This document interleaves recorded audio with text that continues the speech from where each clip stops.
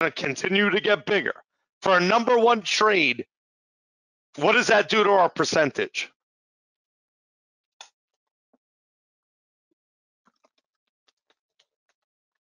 Kills it.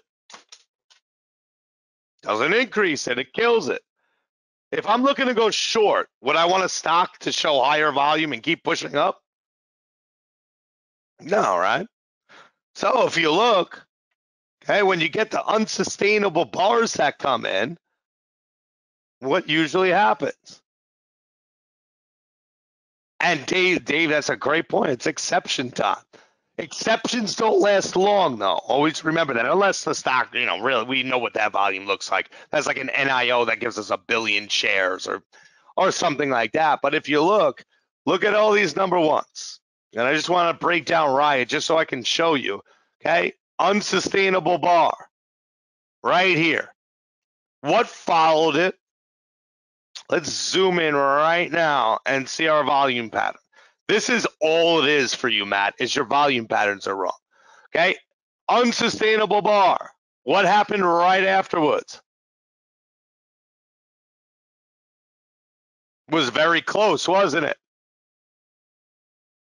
Okay? Very close. Another bar up. If you hit short, you're going to have a bad time.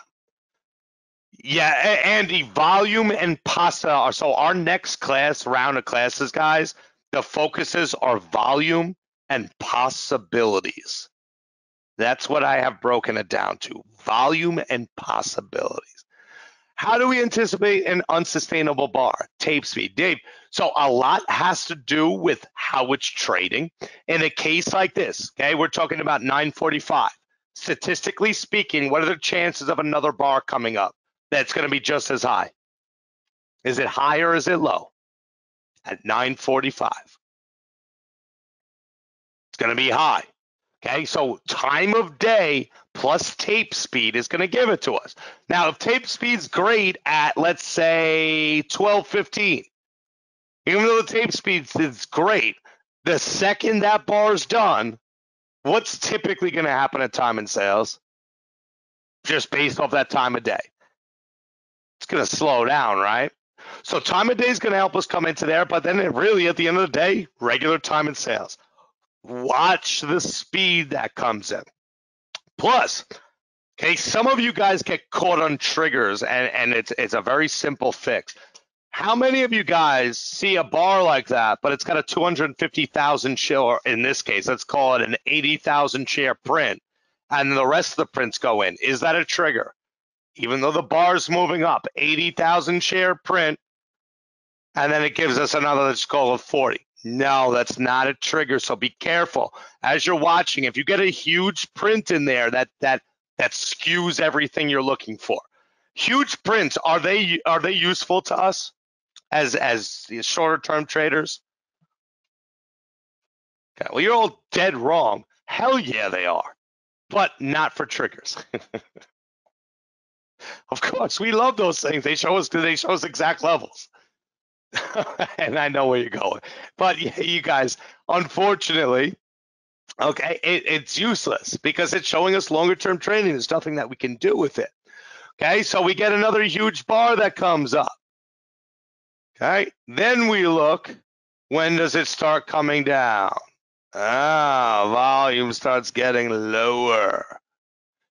Does this hold true when the volume bar is built on off-level prints as well, not being one but burst, but multiple smaller ones?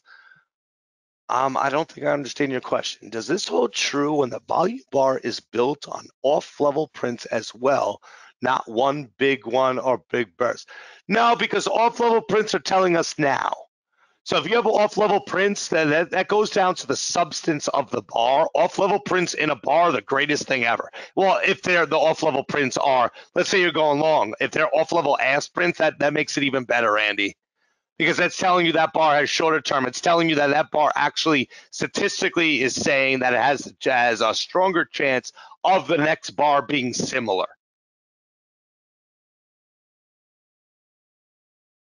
Do you understand what I mean by that? So if you have off-level prints on a big bar like that, that changes everything because that changes time frame. Now, that's when we go to the shorter, longer term type burst, where it's still got to pull back, but it doesn't really have to pull back as if they were building prints. It's got to pull back a little bit and then go up, almost like what we were talking about in BIC when Steve and I were doing coaching. Every level, guys, 46.99, 47.99, okay, 47.99 coming up to here. This was, 47.49 coming in. So as these were coming up, we knew it needed to pull back. It's more over here, but we knew it needed to pull back, but we knew it was going to be shorter term. So absolutely, guys, at the end of the day, is longer and shorter term prints ever not going to be important? I don't care when they come, when they show, what happens. But is understanding shorter versus longer term ever going to change?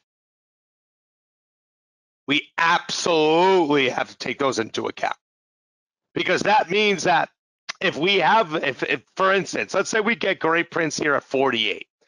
Okay, so we get great ask prints, but we have those shorter term on the burst. So we have like, let's call it 47.93 and 47.96 and 47.99 that comes into this. Then great ask prints at 48. What do we now know about the number one trade? Timing is always, timing is everything. But what do we now know about the 48 trade? So it doesn't necessarily mean smaller, okay? Because of the fact, if this gave us 100 prints at 48, it's got to pull back under 47. We know that, okay? Because those are telling us where it needs to go to build on that ladder. They know there's interest level down here, so they hit it real hard, bring it down to build their position. Let's call it 47.50 is where everyone's getting in. They take the shares in this consolidation from them, and then they go boom. Okay, but it's your volume pattern. Okay, what is the easiest trade and highest percentage trade?